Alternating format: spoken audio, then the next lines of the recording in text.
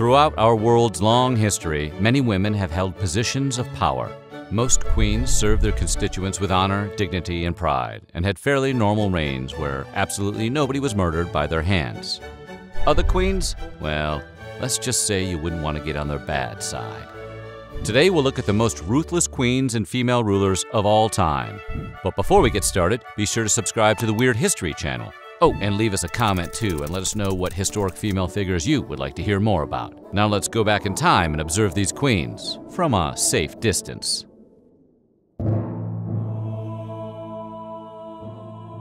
Countess Elizabeth Bathory was a Hungarian noblewoman born in Transylvania, because of course she was, and was well known for being a serial slayer. When it came to her favorite hobby of ending people's lives, she preferred the plebeian class, opting to punch down by offing servants and peasants for years. Her sweet husband even gifted her a torment chamber in her castle. That's thoughtful. Men do know the way to a woman's heart is a well-designed room. All of that craziness apparently made a girl hungry because Countess Bathory developed an appetite for human flesh. She would take little nibbles here and there off of her victims while they were still alive. Of course she did. If she ate them while they were dead, that would be gross. It's rumored she once forced one of her victims to cook and eat a part of themselves. Very Hannibal Lecter. In 1611, the Countess was finally brought to trial and convicted on 80 counts. Which, to be fair, does make it hard for her to do her very favorite thing in the world: kill people. Elizabeth died in that very castle in 1614.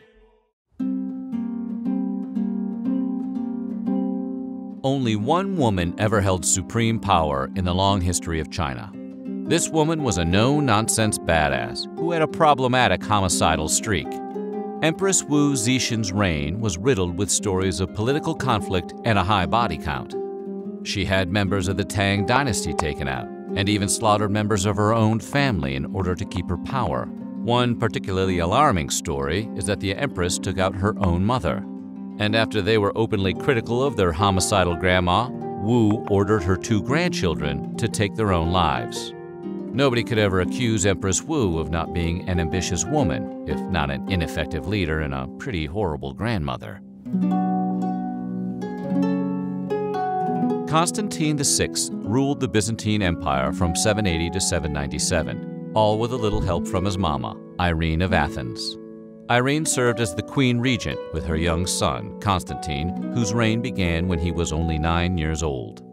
A real Cersei Joffrey situation, only she liked her son way less.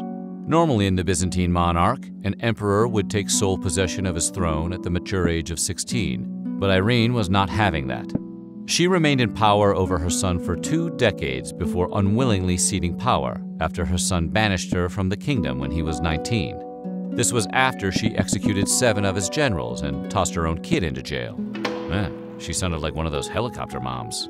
Once Constantine's reign began, it became clear he was an ineffective and deeply unpopular leader, causing him to eventually, as a Hail Mary, crawl back to his mama for help. Being an emperor is hard stuff. They were able to co-rule for 5 years before Irene's thirst for total power became insatiable. And with the help of her political allies, she led a rebellion against her son. One day when Constantine was out riding, his mother detained and blinded him, gouging his eyes out in the very same room where he was born. What a thoughtful mom. Constantine would succumb to his injuries and Irene of Athens would become the sole leader for the next 5 years before she was exiled to Lesbos, where she died a year later. Mary I's nickname, Bloody Mary, didn't happen by downing too many cocktails at a quaint brunch. She got it the old-fashioned way, by taking out a whole lot of people. Mary I was a Catholic queen in a Protestant country who ascended to the throne of England in 1553. For 5 years, her reign of terror saw the execution of Protestants at an alarming rate. She waged a war, executing hundreds and burning over 300 Protestants at the stake for heresy. The people of England were not here for this, and her legacy was defined by these startling acts of cruelty. Her reign as Queen Crazy only lasted, thankfully, for 5 years. Buckle up, this one's a doozy. Queen Isabella co-ruled Spain with King Ferdinand II from 1451 to 1504. and used her power as co-leader to do what bad queens do best: religious persecution. The Spanish Inquisition, a horribly brutal period in Spain, began under her watch and with a lot of her encouragement. Spanish Jews and Muslims were expelled from the kingdom under her guidance. She was a sponsor of Christopher Columbus's voyage to the New World the same year that she wildly decreed all citizens who were Jewish must convert to Catholicism or get the hell out of Spain. Jews from around the nation were brought to the Spanish courts to pledge their faith to Catholicism or die right there in front of everybody on the spot. Fredegond of Soissons was queen consort to King Chilperic I, ruler of Soissons, a commune in France. She had to jump through some hoops and take out a woman or two in order to win the heart of her beloved king.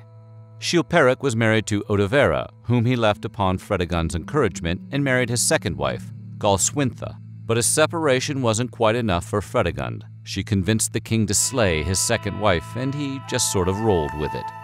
Galswintha's sister, Brunhild, was understandably not thrilled with the decision to offer sister. Brunhild was the wife of Sigebert I, king of Austrasia, making her a queen herself and setting up a queen rivalry between the two, with one clearly having the bigger argument for being the most angry. Righteousness wasn't enough to win this battle royale, and it was Fredegond who ordered the successful assassination of Sigebert, at the very moment he was about to take power from Chilperic, his half-brother. Sounds like Thanksgiving could get real awkward in this Chilperic-Sigebert household.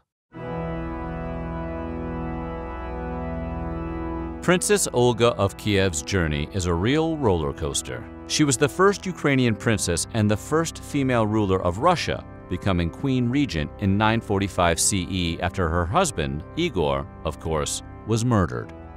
Since their son was too young to rule, Princess Olga stepped up to the plate and proceeded to lose her mind. Her first act as ruler was sweet, sweet revenge for her beloved Igor, finding the men who whacked her husband and returning the favor using scalding water. She boiled them alive. Yes, like a lobster. And if she doesn't sound like a cartoon witch yet, Olga's mean streak wasn't over. Because Olga still had people to burn. She ordered hundreds of people from the boiled men's tribes to also be taken out in retribution.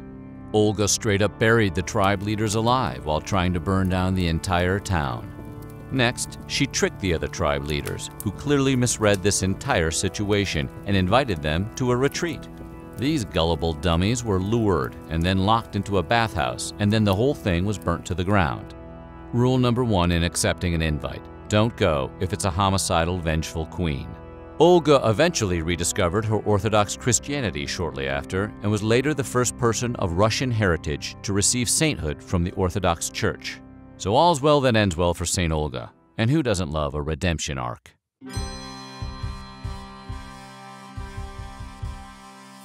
Agrippina the Younger was the first empress of Rome who spent the duration of her early years trying to depose her predecessors. Agrippina believed she and her son were rightful heirs to the throne by birth. She manipulated her uncle to change the laws of Rome, as well as the laws of nature and society, so she and her uncle could marry. Soon after, Claudius died, and his demise is seen as being just a little suspicious. Is it possible Claudius was taken out by his niece's wife? Yeah, we can see that. With Claudius out of the picture, Agrippina and her son Nero ruled Rome from 49 to 54 CE. Nero would eventually tire of his mother's controlling nature and manipulation, and forced her out. Not to be deterred, Agrippina, a big fan of power and not of normal family relationships, tried to organize a coup against him, which backfired tremendously when a still in power Nero had her expelled.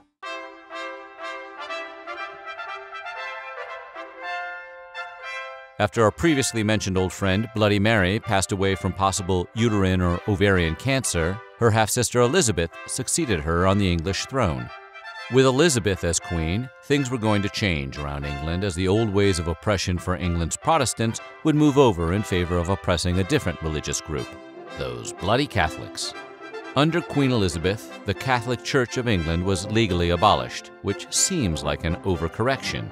It was replaced by a new church with the English monarch at the head, and all support for Catholicism was illegal. Catholics could have their property seized, their bodies beaten and imprisoned, and in some cases, even executed. Catherine the Great was a meager German princess when she traveled to Russia. Little did Russia know she would rule them all. Catherine married Tsar Peter III, a real dud of a leader in Russia, according to the Orthodox Church that hated him, and his own wife, whose pet name for him was feeble-minded drunkard. Catherine started an extramarital affair with Grigory Orlov, and the two of them had concocted a real Dateline-like plot with the military to overthrow her husband. This cunning Catherine didn't do this from the sidelines. She got extremely involved.